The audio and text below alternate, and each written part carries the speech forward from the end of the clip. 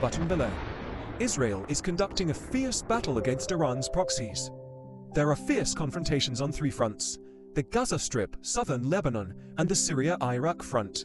The IDF, supported by the US and the West, is standing firm against Tehran-sponsored militias.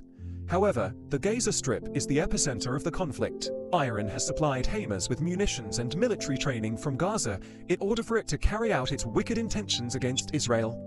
The known weaponry smuggling route from Iran to Hamas in Gaza by boat begins in Iran, travels to Yemen, and then to Sudan. Trucks continue their 1,000-kilometer journey through the desert to Egypt from Sudan. Smugglers then transit the Suez Canal and move firearms through tunnels dug beneath the Gaza Strip with the assistance of Bedouins. Smugglers routinely carry weapons for Hamas from Sudan, as is widely documented. Other weapons provided by Iran are smuggled through the Suez Canal and then given discreetly to Gaza's frogmen. To halt the supply of weaponry from Iran to Gaza, the Israeli army has intensified its planned regional operations in Gaza to combat Hamas. To achieve that goal, Israeli ground, air, and naval forces blockaded Gaza and took complete control of the city's northern sector. After fully securing all intelligence and operational components, the IDF sought to split the city's north and south and cut Hamas's network in the sea and tunnels. Let's take a deeper look at the present situation of the battles and the realities of combat today.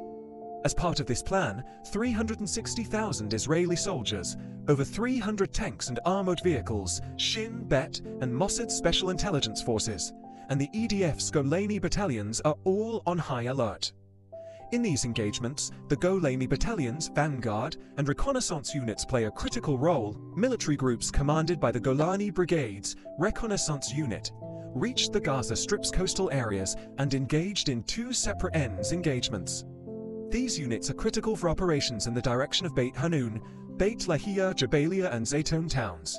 Despite Tehran's help, the pro-Iranian Hamas group has been confined to the siege thanks to these IDF forces in the city's northeastern outskirts. In addition to the members of the Golani Battalion, the Israeli Army's 36th Division is battling against Iran's aims in Gaza. The Israel Defense Forces released details about the 36th Division's operations in the Gaza Strip, during which the division's men moved across the area and reached the beach. The 36th Division, comprised of troops, tanks, artillery, and combat engineers, attacked around 1,600 Hamas objectives, including infrastructure, weapons stores, anti-tank missile positions, and militia observation points. During the fighting, the IDF stated it killed around 300 Hamas fighters. In other words, as Iran's support grew, Israel's military forces conducted far more successful and visible offensive actions. Today, the IDF confirmed Iran's worst fears. Israel Defense Forces spokesman Rear Admiral Daniel Hagari declared that Israel's offensive operation in Gaza has now completely ringed Gaza City and divided the coastal area in two. The IDF also said to have taken complete control of the city's northern outskirts. The IDF army has demolished the majority of Hamas tunnel exits in the city's northern outskirts, while Golani, the Israeli army's most elite and largest brigade, has been conducting vanguard operations against extant tunnel exits and tunnels. Furthermore, the city's naval siege leaves Hamas militants utterly isolated. These comments and pronouncements are of such a character that they effectively negate the military and logistical support that Iran is attempting to provide to Hamas. And what was Iran's next step in such a situation when Israel was in command of the war? First and foremost, Tehran has re-emphasized Hezbollah as the guarantor of the establishment and escalation of turmoil in northern Israel. You may recall Hezbollah leader Nasrallah's recent word. It was unsurprising that these comments carried a lot of vitriol against Israel's cooperation with the US. The entire world was expecting a similar approach, but this time the Iranian leadership made political statements that crossed the line. Iran renewed its threats against the United States, threatening repercussions if Washington fails to execute the Gaza ceasefire. Mohammad Reza Ashtiani, Iran's defense minister, has urged for an immediate halt to the conflict in Gaza and a truce. The warning came at a critical juncture in the ongoing conflict in Gaza, which began on October 7th, when Iran-backed Hamas invaded Israel, murdering over 1,400 people, largely civilians, and kidnapping over 240 more. Israeli forces had already initiated ground offensives, and Gaza was effectively cut off from both the coast and the center. Iran, on the other hand, was increasingly helping Hamas while maintaining inflammatory anti-Israel rhetoric. But, in addition to the United States of America, the United States promptly defended Israel's right to self-defense and offered military assistance, including the deployment of warships and 2,000 Marines. Israeli Prime Minister Benjamin Netanyahu has likewise dismissed Iranian rhetoric, stating that the war will not end until Hamas is utterly annihilated. Additionally, Prime Minister Netanyahu declared that there would be no truce until Hamas released all 229 of its prisoners. One of the primary factors in the IDF's conclusion was the Israeli Prime Minister's stance on the captives.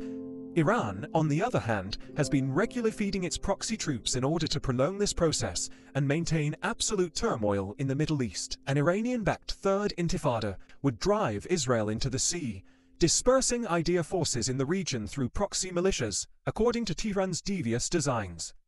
And, according to this strategy, Tehran would push us military power out of the region, giving Iran the time it needs to impose its dominance over the region with the help of China and Russia. Despite the efforts of neither Russia nor China in the Gaza Strip, where the seeds of this danger are now being sown, Iran's network in the Middle East could not be established, and Israel is being drawn into a process in which Iran is actually directing attacks in a proxy war, not against Hamas.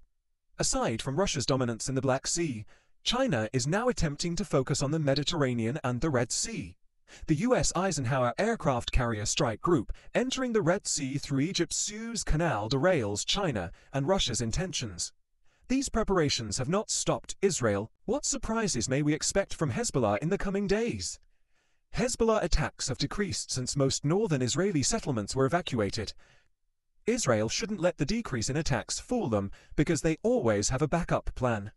Iranian involvement is easy to foresee. Forecasts warn of Project Vulnerabilities returning. Iran launched Project Vulnerability in Lebanon during the popular Beirut Conference in December 2016. Project Precision aimed to improve Hezbollah rockets' lethality and precision when destroying Israeli infrastructure and economic targets. The Revolutionary Guards Corps began using worldwide black market supply lines to transport commodities and scientists from Iran to Lebanon. With Hezbollah, they created massive arsenals of deadly long-range precision-guided missiles. According to the Washington Institute for Near East Policy, the Precision Initiative with Hezbollah developed multiple missile production sites in Lebanon and Syria.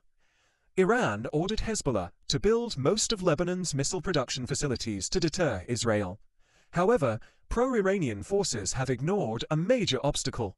One reason is Israel's Iron Dome air defense system. The U.S. funds these systems annually. The Iron Dome stopped Hamas and Hezbollah from defeating Israel. Instead, Israeli soldiers are destroying adversaries in Gaza, southern Lebanon, Syria, Iraq, and Lebanon.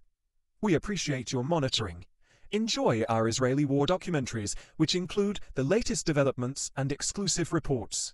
We deliver trustworthy news 24/7. Watch our videos, subscribe, and click super thanks below. Come join our next project.